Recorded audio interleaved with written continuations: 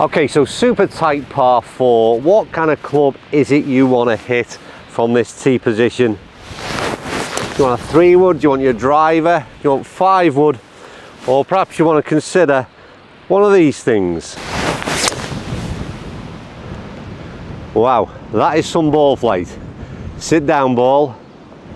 Well, interestingly enough, the club I'm referring to is a club that I have never ever tried before in all the years I've been playing golf. So the first thing I need to do is ask a question. What club do you think I've got in my hands right now? So second part of the equation, we've hit the tee shot on the tight par 4. We've then left ourselves a second shot which is even tighter. What club do you want to reach for? 170 yards out. I'm going for this one. Right, come on. Oh my word, and keep coming, keep coming. That's 2 decent shots to start this video. This club is in fact a Heavenwood. Now the interesting thing already about those first 2 shots is one of them I played at 200 yards or near about 200 yards and left myself 170 in and was able to adapt the club to play 170. So straight away this thing's got a bit of versatility or playability, which is something I like in terms of versatility in your golf bag. A lot of utilities there, wasn't there? And to further demonstrate the versatility of a 7 hybrid, we'll play a little bit of a dink with it. Slow down. I can't believe how good these greens are right now at Carden Park. They're super lively. But the question is, and the big question on everybody's lips, including the camera lady, are what is a Heavenwood? And more importantly, what's the difference between a Heavenwood and a 7-wood? Well, the answer is quite simple. I have absolutely no idea. Well, one thing I do know is there is a slight difference in terms of the loft. A Heavenwood is 20 degrees, and if my memory is right, in the same range of clubs, then a 7-wood is 21 degrees.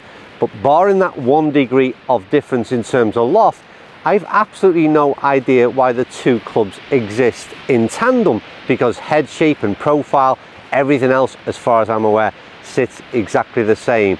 But you know what, I just like the idea of having a club with the name Heavenwood in my bag.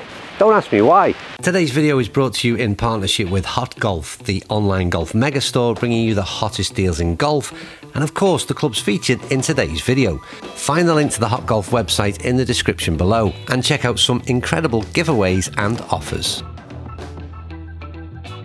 Right, first real positive about the Callaway Paradym Heavenwood is the way it looks at address, and there's 2 things I like.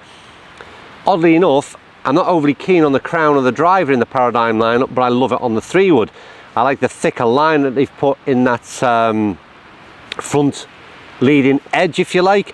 There's the Callaway chevron, which is a good strong alignment aid, but I also like the white score lines that you'll see in the club face. Because you see them at address, and because there's so much loft, 20 degrees, you see all of that loft at address. You see the score lines to centralize the ball with the chevron. But it's the loft again that increases the confidence levels for me as well, because what it just says mentally is this ball is going to go up in the air. And I think compare that to a 3-wood where I'm thinking I'm going to top this damn thing and it's going to go extremely low. That's a different mindset, and most average golfers, which I keep saying, would be far more suited not only to the visual aspects in terms of confidence from the likes of a 7-wood in this case, or a Heavenwood, but also the performance attributes that this thing is going to do. Because so far we've seen 2 shots, and what it does do is hit the ball extremely high.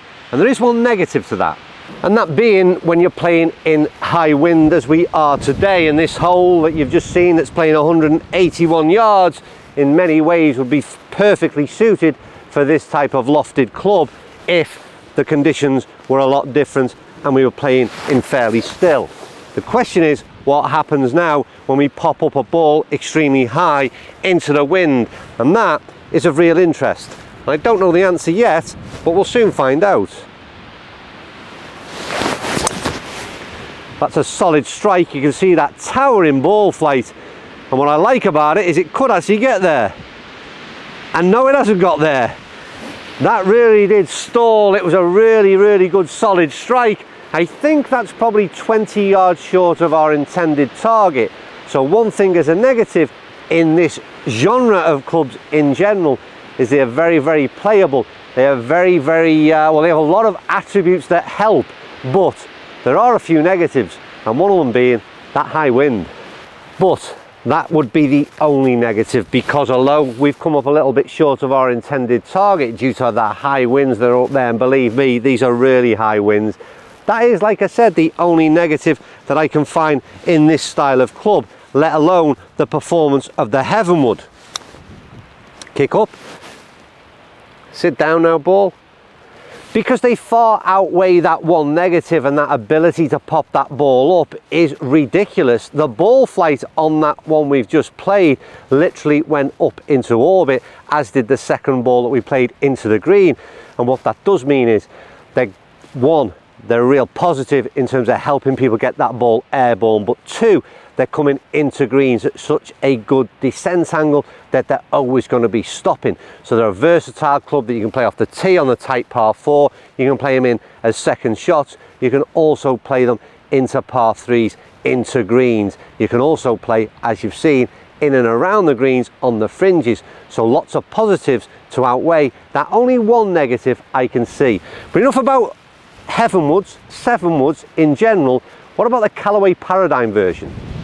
If you have been watching the channel of late, then in general my opinion on Paradym fairways has been really impressed, to be honest with you. Particularly the 3 woods, which I'm always sort of negative towards in terms of average golfers' bags because of that lack of loft. Bit more difficult to play and less versatility. The 3 woods again did one thing very, very well, and that's pop the ball up extremely high.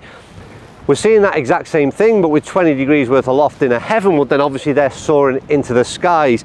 And I just think there's brands in general are recognising that we need help at this end of the bag, and there's so much more prominence and availability of the likes of Sevenwoods, and in this case Heavenwoods. I'm not too sure what I am seeing different from a Heavenwood than I would see from a Sevenwood, to be quite honest with you. But either way, I love what this thing does. Now, don't spoil it. No, I mean, that's ridiculous. Wow. I cannot tell you, I mean, obviously Shot Tracer will be picking that up, but I cannot tell you just how high that ball is going, which, like I said, potential negative when you're playing into the wind, but for most of us, a huge bonus. And I think if you're looking for help, particularly in that sort of 6 iron onwards, 654, which we keep going on about, this thing picks the ball up so well, and the ball flight is ridiculously high. Absolutely love it. That ball is stopping on greens. I can play it from the tee box, I can play it from tight lies in and around the green and just get a chip and run going. It's blown a hoolie. I'm going to end it there because I don't think there's a great deal more I can tell you about this thing. Never hit a Heavenwood in my life. Loved everything about it. Don't know how it differs from a Sevenwood, but Callaway Paradym fairway woods are very, very good. Thanks for watching. I'll see you tomorrow night. Oh, and don't forget, follow us on Facebook, will you?